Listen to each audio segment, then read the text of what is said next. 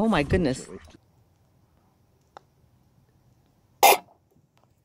Hey everyone, and welcome back to the Woodland Reboot. It's Peter here at the Reboot. Those are some of the activities I've been keeping myself busy with during August, enjoying times with my family out at our cottage. I hope you're doing the same during this long weekend, this long Labor Day weekend. In today's video, I have some footage from April 2019. Some sawmilling footage from way back at the start of my build process. If you're new to the channel, I've been building a 32 by 48 pole barn. This is some of the footage of those early days when I was sawmilling all the lumber for the project. I hope you enjoy, and I look forward to getting another video out to everybody in the coming week. Take care everyone, and enjoy Labor Day weekend.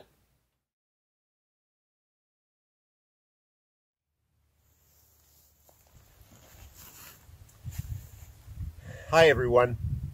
I've got several days of milling ahead of me. I need to finish up milling the lumber for the 32 by 48 garage, which is going to be on that pad behind the camera. Right now I'm milling up 2 by 10s. The exact dimensions about 1.5 inches by 9.5, so it's a pretty decent sized piece of lumber. I've already got 3 of the cuts through. I need to do 1 more, and then I'll have 5 2 by 10s out of this 1 log, which is pretty good. This is essentially maximizing some of the largest logs I have in terms of the lumber dimensions that I can get out of them, the largest pieces of lumber I can get out of them.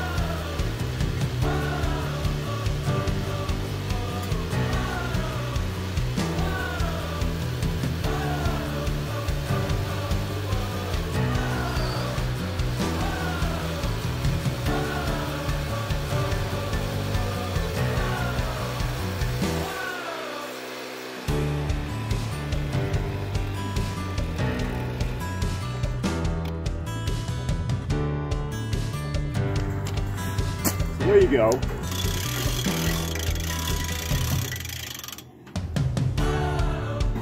It's not exactly the fastest mill when you get into this size of lumber. Again, it's an entry-level mill, does the job, does exactly what it's advertised as.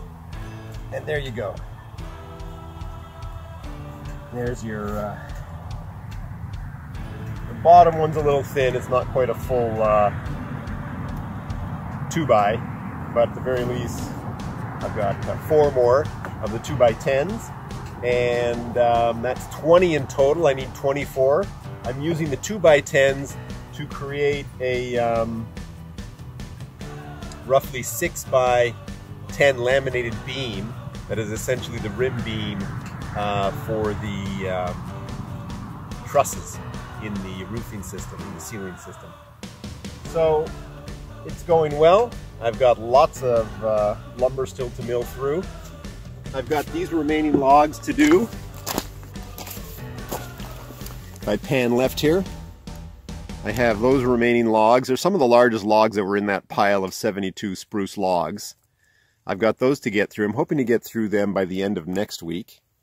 And I then have another load of 20 pine logs coming in. 20 pine logs, 16 footers, because I need 16 foot 2 by 6s for the girths, and I need 16 foot 2 by 4s for the purlins. So time to get on with milling, get through the logs, and then start the construction.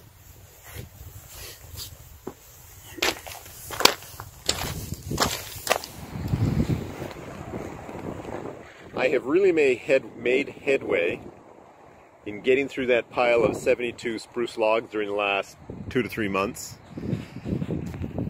I've got a bunch of 2x10s here. This morning I started doing boards for the board and batten on the siding. I have 2x10s, 2x4s, 2x6s there for structure. And of course I have this pile over here with 6x6s, 2x4s, 2x6s, 6x6s if I didn't say that already, as well as you see over there underneath the green tarp. I've got a bunch of, I think I've got 10 6x6s up there. Alright, things are coming along, slowly getting through this pile of logs. It's starting to look really good. Welcome back to the sawmill today. Join me as I flip and cut my way through 3 very large logs today. The priority? Making 2x4s.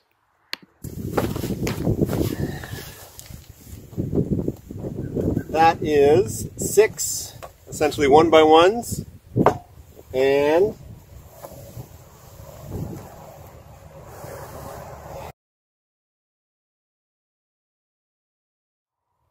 a beautiful sunny spring day out here. It is, I'm going to say, about 8 degrees Celsius. I don't know what that is in Fahrenheit. Hopefully I'll put it up on the screen here. But I think as I finished off in my last video, I'm down to 6 logs on the sleepers, with one of them being on the saw deck already, as you can see. I'm going to probably mill up 1 or 2, at least 2 of the sleepers as well. And given the time I have out here today, I'd like to get through 4 of these logs. Not sure I will. Those first 3, I don't know if you can see there with the light. The one that's on the deck, I mean that's 14 at the big end. These are also the first 2 here, big logs as well. I'm going to start doing 2x4s today. Anyways, there we go. That's the plan. Let's get busy. The first log on the deck is large. It's 14 to 15 inches at the large end. I get underway by squaring one side and then of course a second, and I get a chance here to show you how again I flip a log like this using my cant hook. Cant hook of course gives me the leverage to flip these very large logs. These logs will be in the neighborhood of 800 pounds.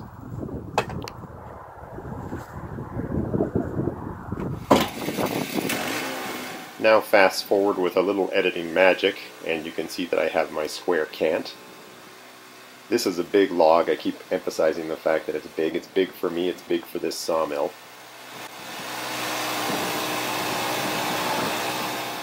To get the cant to the desired dimension that I'm looking for, I take off this top layer and then I'm ready to start milling what are essentially 2x10s. And I believe there are 6 2x10s that I'm going to cut through this cant. You have to remember that the total depth of cut that I can do with my saw is 6 inches. That is that the blade guard and the blade themselves are 6 inches apart. What I have to do, given this 6-inch maximum depth of cut, is stop, remove the 3 top 2x10s. You can see that I've moved them onto the loading ramp, and then continue on with making the rest of the cuts, i.e. the rest of the 2x10s. You can see me doing that right here.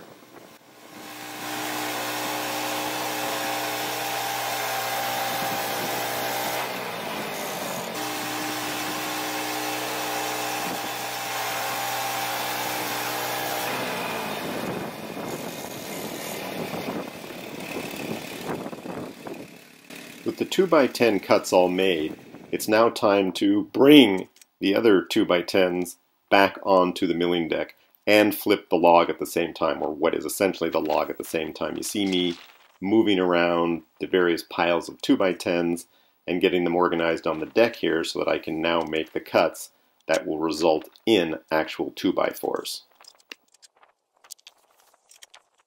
And once these 2x10s are all secured, it's essentially 2 more cuts. One that I'm doing right now that will essentially create 1x1s or another handful of stickers that I can use in my pile. But this final cut, which creates, I believe it is 12 2x4s. These are the 1x1s and the 2x4s that I'm talking about at the beginning of the video. So what I'm going to do now is just fast forward and move into the 3rd log of the day.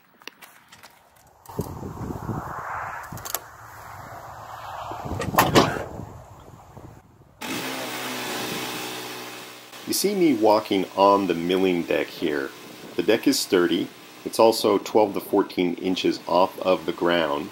And by doing this, I find that I'm breathing in a lot less of the sawdust coming out of the mill. The extra height makes a difference.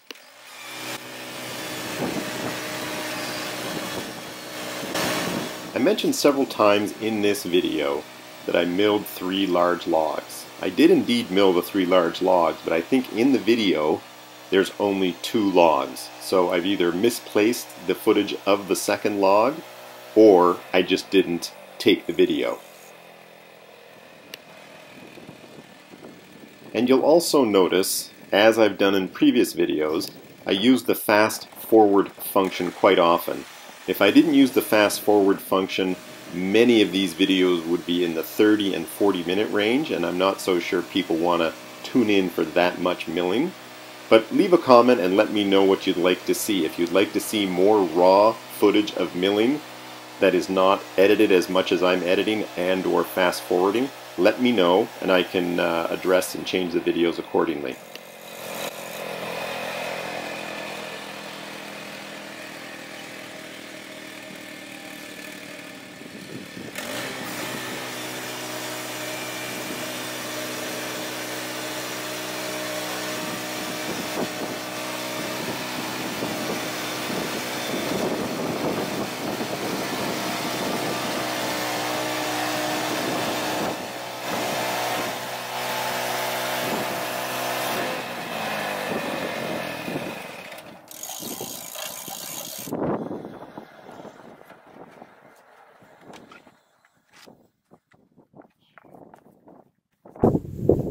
So that's the 3rd big log today. Again, 2x4s, 2, 4,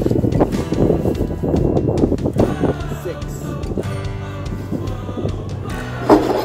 8, 10. Bottom row didn't quite get the width. Looks like it's about an inch. But at the end of the day, 3 big logs. I believe I've done 42 2x4s in about the last 2 hours. If you probably add in the prep time this morning, changing out the blade, cleaning up the site a little bit more, I'll clean it out again tonight on the way out. Probably closer to 3.5 hours. Set up and tear down. You gotta factor that into your work as well. So there we go. Productive few hours here at the mill.